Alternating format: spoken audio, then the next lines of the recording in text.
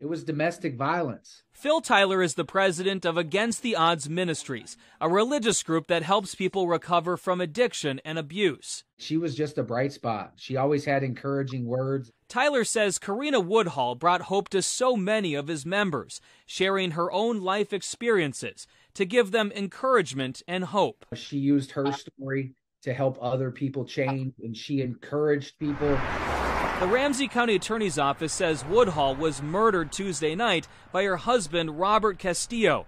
According to the criminal complaint, Castillo told officers that he and Woodhull stopped living together about a month ago. When asked why, Castillo said he didn't want to talk about it. It's all about power and control. Joe Shannon with Violence Free Minnesota says leaving an abusive relationship is often the most dangerous time for a victim of domestic violence. We see this often in our homicides, that the victim of the homicide was attempting to leave or was in the process of leaving. According to their records, Minnesota had 25 domestic violence-related homicides in 2021. They're still compiling the numbers for 2022, but so far this year, they've counted at least 7.